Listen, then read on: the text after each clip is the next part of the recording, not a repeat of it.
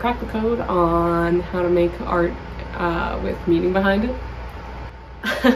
I don't know why I was never like able to do this until very recently, but I did it and I'm really proud of myself. This piece has meaning behind it. I'm not going to tell you what the meaning is because I feel like if I do that, that kind of ruins it. And when you look back at all those like old paintings and stuff, you never know like the real meaning. You just have to discern it for yourself, and that's why it's like cool or whatever. I also just don't want to sound pretentious. I think I'm definitely developing like a new sort of style with like the things around, and just the way I paint in general is kind of different. Like I used to never blend anything on the canvas and kind of just like keep everything separate and go for like realism. But I kind of just said fuck all that because it's A, boring, B, I don't know, difficult, and it never really looks real anyway. So I was like, why don't I just fuck around and see if we can make something cool? And I did, so that's pretty sick. I like when plans like that turn out well. This wasn't even supposed to be that abstract of a painting, but then it kind of turned into an abstract painting, which those are usually the good ones.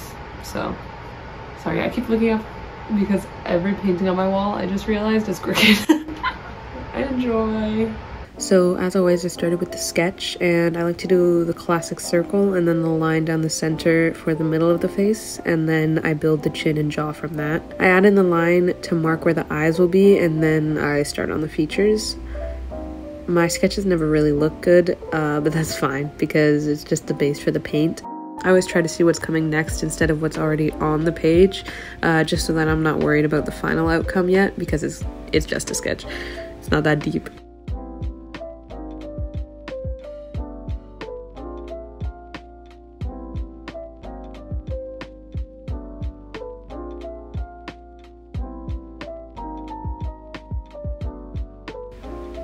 For this painting, I challenged myself to only use the primary colors, with the exception of white, to make all my colors. I've done this before, but I don't usually, just because mixing the colors from scratch is kind of time consuming. I don't know what made me want to do this. It sucked.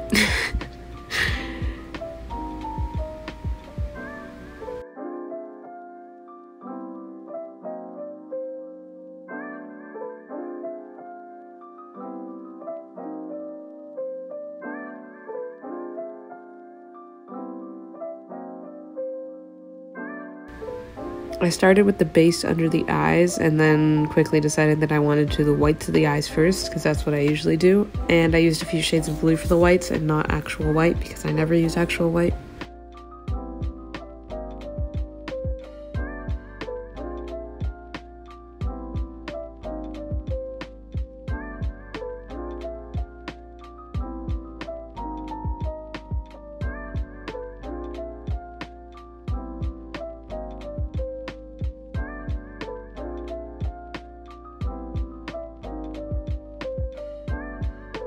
And then I started building around the eyes with this purple shade, and that's when the painting became this cool impressionistic vibe that I kind of liked. So instead of making it my underpainting like I originally planned, I just used a purple and blue technique for all of the shading.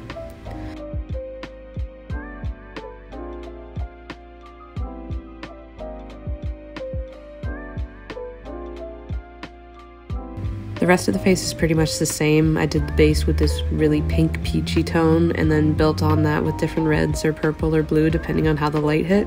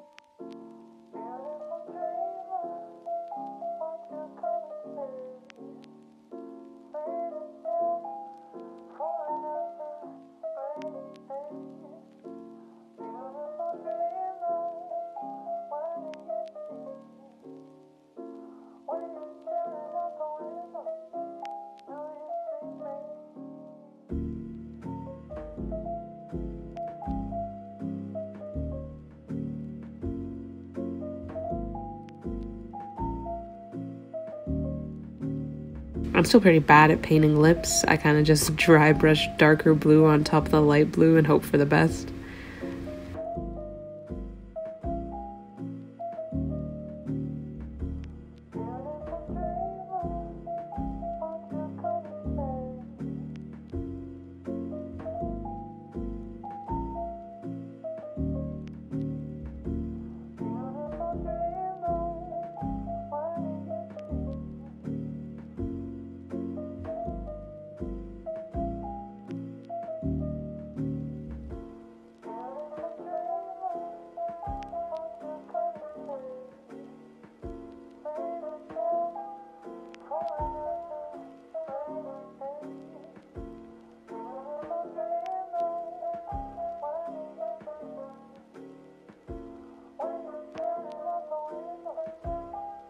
I added a little upside down cross on the forehead where I guess the third eye would be, just because I thought it would look kind of cool. Sorry, you can't really see what I'm doing at this part.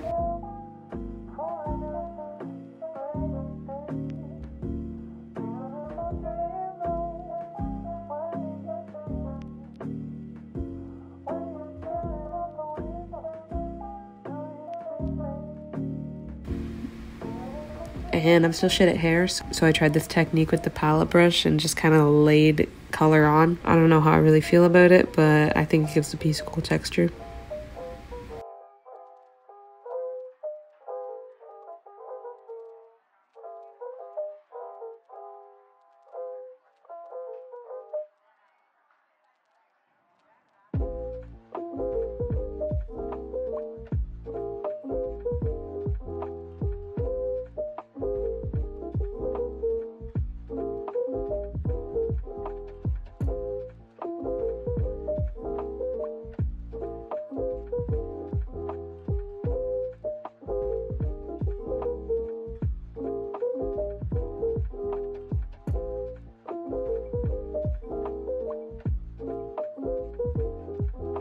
The neck is where it gets weird.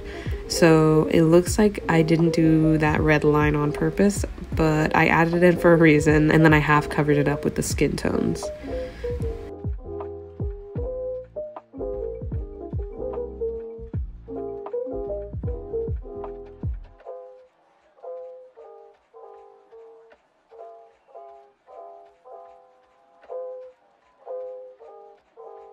And of course I added the swirls of paint around the face and signed.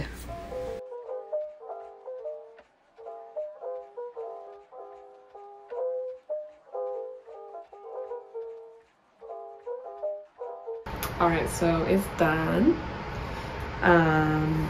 It looks pretty fucking sick, honestly.